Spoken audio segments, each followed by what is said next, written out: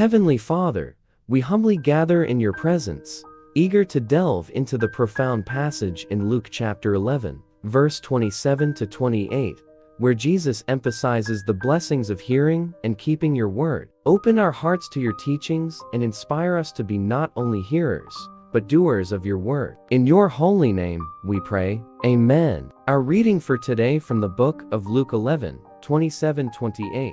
As Jesus was saying these things, a woman in the crowd called out, "Blessed is the mother who gave you birth and nursed you." He replied, "Blessed rather are those who hear the word of God and obey it." Gracious God, as we meditate on these verses, we are reminded of Jesus' profound statement on the blessings of hearing and keeping your word. We witness the significance of not only hearing, but also living out your teachings. Lord, we confess that at times, we may hear your word, but struggle to put it into action in our lives. We acknowledge moments when we falter in living out the truths you've revealed to us. In a world filled with distractions, we find inspiration in Jesus' reminder of the true source of blessing: obedience to your word. We are challenged to be diligent in our commitment to not just hear your word, but to follow it faithfully. Heavenly Father, we come before you, seeking hearts that both hear and obey your word.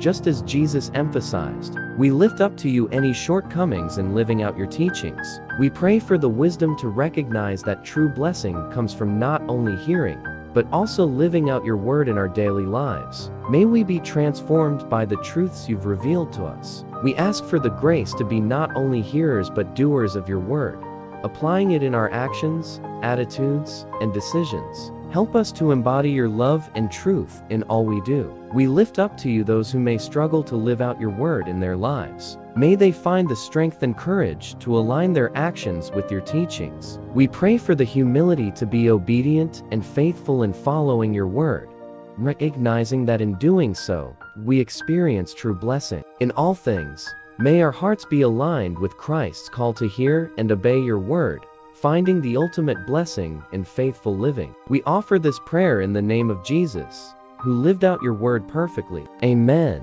Loving and faithful God, as we conclude this time of prayer and reflection, we thank you for the profound lesson we have received through Luke 11, 27-28. May it inspire us to be not only hearers, but doers of your word, finding true blessing in faithful obedience. In your holy name, we pray. Amen.